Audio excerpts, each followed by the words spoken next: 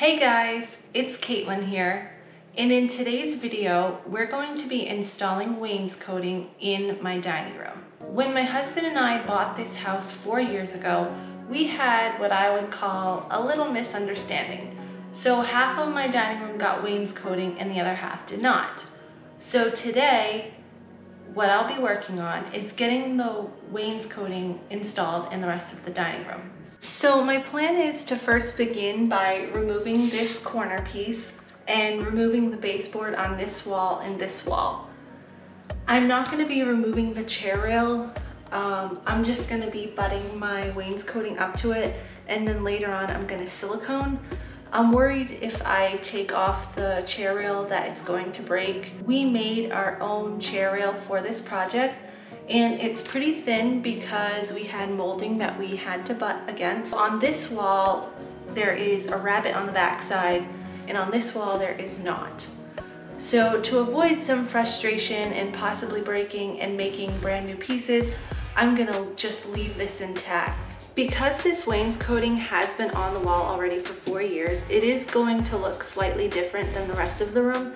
And that's just because the knots have all had a chance to bleed through even more. When I installed this the first time, I installed it without whitewashing first. I knew that it was going to be possibly a problem because of expansion and contraction. But at the time, we had a 1-year-old and it was kind of difficult. We just moved into this house. All of our stuff was scattered all over the basement, and we were just trying to get moved in and get everything renovated. So I just did it quickly, and you can see in some areas in the cracks where it has expanded over time. So this time I did things right, and I whitewashed and clear coated them before I installed them on the wall. So if you're looking to install wainscoting, I would recommend doing your staining or your whitewashing, whatever you're doing to it. Get that done first, because you definitely don't want to see the bare wood in the cracks. This is just whitewash. I don't feel that it's really that noticeable, so it wasn't too big of a problem for me, but I did just want to mention that. So I hope that you stick around and watch this video. DIY projects are really important to me. My husband and I, before we got married, I told him that I wanted to fix up houses, and that's really where the whole journey began. He was a person that was willing to teach and has an extreme amount of patience, especially for a slow learner like myself. So these types of projects, as we've gone throughout the years, have just helped me to learn and grow and use new power tools. So I hope that you stick around. Maybe you'll learn something, maybe you'll teach me something. I am going to be starting in the corner and working my way to the window. I have a lot of pieces that will need to be cut the same size, so I set up a positive stop to help me get the job done faster. A positive stop is a set point that you measure and set up once. It helps save a lot of time when you're cutting multiple pieces of the same size. Always hold your piece between the stop and the saw.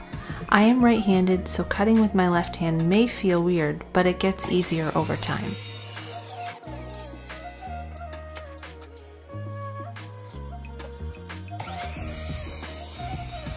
Now that I got all my pieces cut, I'm gonna head upstairs to start installing.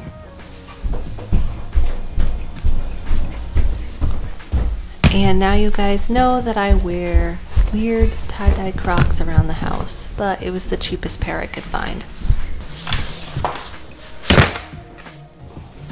I am going to first start by putting some liquid nail on the wall. Getting the first piece level is crucial. If you get this one right, the others will fall into place. You won't need to check for level on each piece, but it is a good idea to check every few pieces to make sure that you're staying on track. Now that my piece is level, I'm going to use my nail gun, and at a slight angle, running my gun parallel with the board, I'm going to nail some nails into the tongue of my wainscoting. Because this is my first piece, I'm going to nail it on the opposite side as well. I am going to have a piece of corner trim that will cover those nails, and it's just going to make this piece a little more solid. Oh yeah, perfect. If you do happen to get a little off level, don't worry too much, just start correcting it on the next pieces. Let me know down in the comments if you've ever done anything with whitewash. Do you buy it already mixed or do you mix your own? When I do anything with whitewash, I always mix my own whitewash. It's cheap and really easy. So if you want to know how to do that, stay tuned until the end of the video and I'll show you just how to do it. Occasionally you'll have a piece that won't want to slide in, so having an extra scrap piece to hammer on is a good idea. Now that I'm to my outlet, I'm gonna measure, mark my piece, and bring it down onto my scroll saw and cut my piece. I was really happy with the way the cut came out. It fit really snug around the outlet. I don't know if I would have done as well with a jigsaw. If you have not seen my last video with me using a jigsaw to cut out a wedding piece, be sure to check that out. I'll leave a link in the description. Now that I'm to my window, I measured and marked my piece. I used my scroll saw and the bandsaw to cut the notch on this window piece. Once I got past this window notch, I was really able to crank on it. I set up my positive stop once again to cut all my under the window pieces. I cut them about 1 inch long to run them behind the baseboard. It really helped that I had a wedge to keep the baseboard away from the wall because I was constantly fighting trying to pull it away. So by putting that wedge in there, it kept it away from the wall and made the installation much easier. And then once I got to the wedge, I pulled it out and it fit perfectly against the wall. Third time's a charm. At this point, it was getting pretty late and it took me 3 tries to get this notch right. I drew a picture of the notch, wrote down my measurements, but when I brought it down to the shop, I took out the material on the wrong side. The second time, I can't even remember what I did, but by the third time, I got it right. What helped me on the last 2 notches was to simply put an X on the side that the material needed to come out. It was just a simple little step that I was missing. One thing that I wanted to mention is that I used a combination square to mark out all my outlets. I use a combination square for so many projects, and if someone asks me what tools should I buy to get started, one of my #1 things would be a combination square. I was so glad that I waited until morning to finish up this project, but it still took me a few hours to finish, which I was kind of surprised about. I just want to be done this project. Once I finally got to my last piece, I had to scribe the piece to the molding using this little tool here, and then I drew it out on my piece and got back on my scroll saw and cut out the profile on that.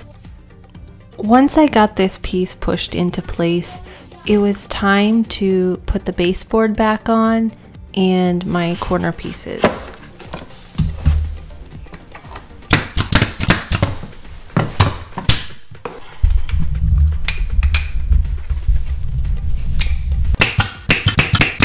Once I got all the trim nailed back on, I started to tape out so I could silicone. I used a old small tube of silicone that we had. This was a bad idea. It was really trash. I needed a proper tube of silicone and a caulking gun, but I was trying to just get this done and work with what I had. So I just did this corner over here. I smoothed it out and pulled the tape off. To make my own whitewash, I just use a white primer. You're gonna need a stir stick, a cup with measurements, and to apply it, you're also gonna need a paintbrush and a rag. When I make my own whitewash, I always use a 1-to-1 ratio. So that's what you need a cup with measurements for. You fill up the paint to your desired line. So if I'm going to 8 ounces, I'm gonna fill up my cup to the 8-ounce line. And then I'm gonna bring it over to the sink and fill up the water until I reach 16. So I have 1 part water, 1 part paint. Then you stir it up. It's gonna be super watery. That's how it's supposed to be. And that's all there is to making your own whitewash. When you're ready to apply it, just work in small sections. I think I did 2 to 3 boards at one time. And then the rag, you have to go over and wipe the whitewash off. I did 2 coats on this wainscoting for my dining room. You can do however many coats that you like. Once the paint was dry, I topped it with a Varathane polyurethane. So after sleeping on it, I decided that I did not like how this wall turned out. I should have removed this piece of chair rail and remade it. What we're gonna do is remake this corner of chair rail, put a proper rabbet on the back side, and just drop this side down 1/4 of an inch. And I don't think from that side of the room you're gonna be able to tell that the chair rail sits 1/4 of an inch lower. Don't do what I did, do it the proper way, and don't try and shortcut it like I did.